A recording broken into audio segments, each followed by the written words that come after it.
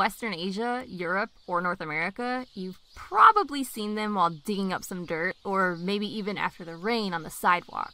Something interesting about the earthworms found in North America is that nearly all of them are invasive species. During the last ice age, just about all of the native species of North American earthworms were wiped out. They were later replaced by settlers who brought their own over from Europe, thinking that they would help the soil.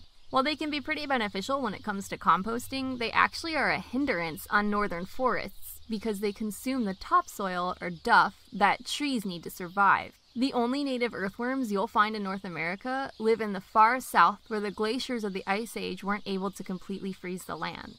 Among all the earthworms in the world, we have discovered over 6,000 species. Although they typically only grow to be a few inches long, some of the largest ones measure over a foot. Their bodies are made up of over 100 segments called annuli, and each segment has small bristles called setae, which allow them to move about underground. They usually live in dirt and in organic waste produced by trees.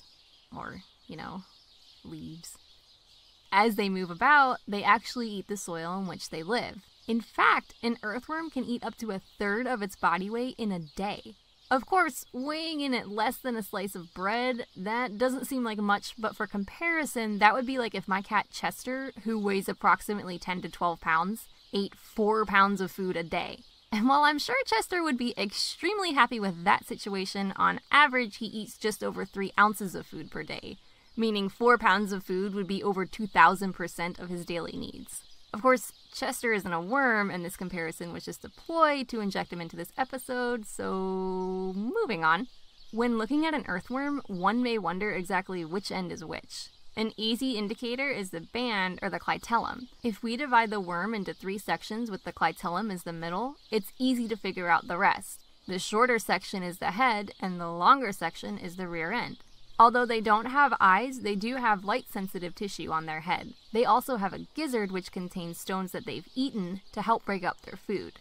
Earthworms do not have lungs, but they do have blood which is pumped throughout their bodies via 5 pairs of aortic arches, which act similar to a human heart.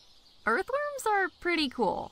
Okay, well, maybe not literally because we know what happens when they get too cold, but they're cool because they are both male and female at the same time, but they still mix and mingle in order to have babies.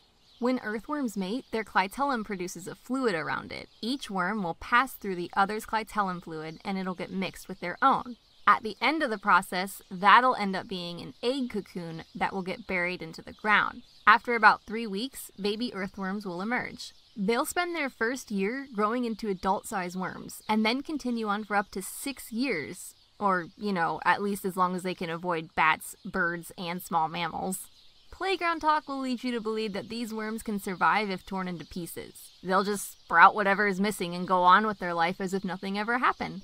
Although it seems to be highly debated how well these worms are able to regrow missing parts, the general consensus I seem to find is that the head section will grow a new tail if the worm was cut under its clitellum. Of course, some worms, like the planarian flatworm, who's not an earthworm, can pretty much regrow all of the things. There have been studies to try and determine how the earthworm regrows and at what point it can, but it seems for now the findings are inconclusive.